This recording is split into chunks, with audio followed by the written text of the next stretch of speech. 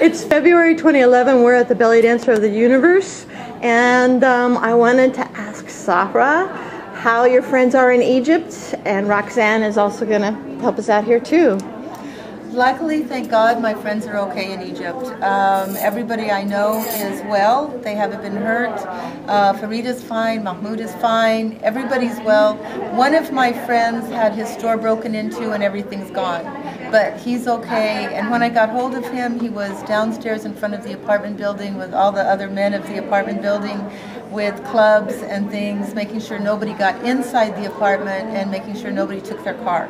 But thank God, everybody's okay. And the people that I know in Upper Egypt, they keep telling me, no, that's only on television. Nothing's happening like that. That's in Upper Egypt. That's in Upper Egypt. So your friend that was in Cairo, he was defending family and property. Yes. And I asked him, are you at the store or are you at home? And he says, no, the store is gone. They've taken everything. But where is his store? His store is in Khan Khalili. Any more specific than that we can get a little description? It's down the street from Mahmoud Abdel Ghaffar. It's on the main street, up close to the mosque. So just a couple stores down from that. So it's a main area, so I don't know how everybody else was at Khan Khalili or not. What kind of merchandise did he have in his store? Touristic kind of things like gold and silver and papyrus and this kind of stuff. And is this a dancer or a musician friend or? He's a big supporter of dance. I've just known him as one of the good friends there, and I've known him for I think over 20 years. And what I like about him, his face never changed. He was a good friend. You know, you never see a bad side of him. He honestly cares about people. I put a lot of people, if they travel to Egypt, I put them in his hands, and he's marvelous. He's just marvelous. So, and he's an amazing jeweler as well. Yes. Can we name names? Khaled. Khaled? And he always calls his store the Prince's Cave. I don't know why, but he does. So. Okay, cool. And so, and when was it that you talked to him? I was talking to him when there was a lot of the pro-Mubarak supporters had just come in, and they'd let out all the people from jail. And so that's when that was going on. But everything has calmed down and people's property is safe. Whatever was still there, it's safe now. I haven't gotten hold of Mahmoud Abdel Ghaffar yet. I hear that Amira El-Katan of Pharonix is fine. I just talked to Dalal. So little by little we're finding out about all of our friends and who's where. And how about your trips in June, are they? Yes, I'm going in June. I'm going the last weekend in May, or the last week of May, on through the first week in July. So Journey Through Egypt 3, which is Cairo, it's no problem. I'm doing 2 of them, and both are attended, and both groups of people were going, oh, I was afraid you'd cancel it, so they're all on for it. If anything happens in Cairo, we're already at my friend's guest house, so we're fine. Which is in? It's up by the pyramids. It's right across the road from the Sphinx, and that area is very well protected. Well protected. Okay, good. And then once we go into Upper Egypt for Journey Through Egypt 4, of course, everything's fine. So there was a Journey Through Egypt 5 I was going to start this year, Suez Canal and Sinai, and I don't have friends in these areas. I have acquaintances and friends of friends, but I need to go there a couple more times by myself, and which I will go by myself. I canceled that tour until I was more sure. Okay. So great. That's what's going on there.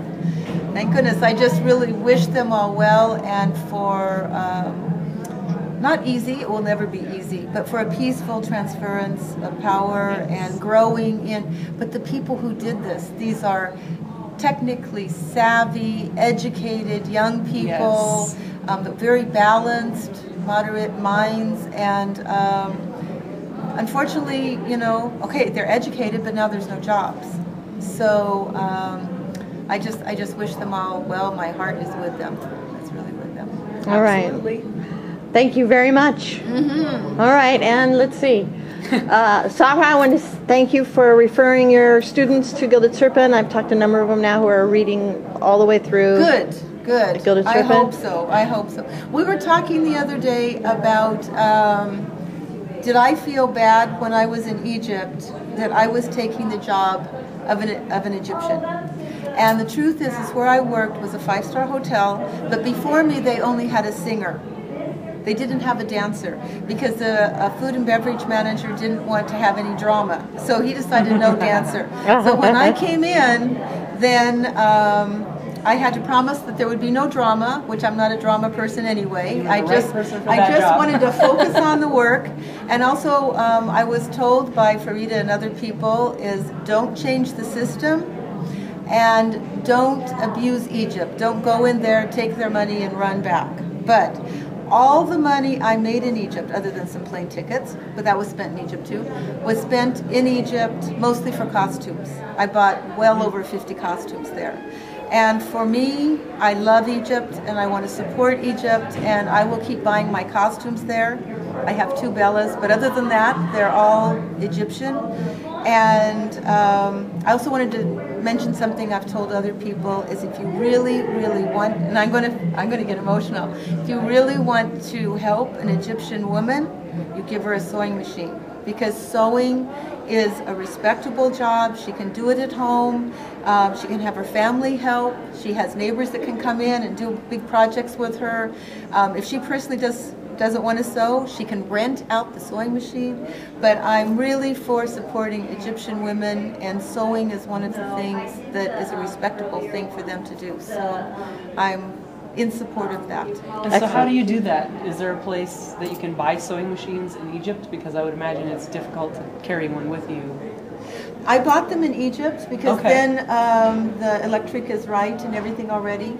But Egyptians are clever, and if you bring a used one from the United States, for sure they can figure out how to change the electric around. But you can buy them in Egypt, and you can give them to somebody. Or just support them and go to them and have things made for you. Or make, buy the costumes that they make by hand. So. Excellent. Yeah. Thank you very much. Thank you. All right. You want to say anything?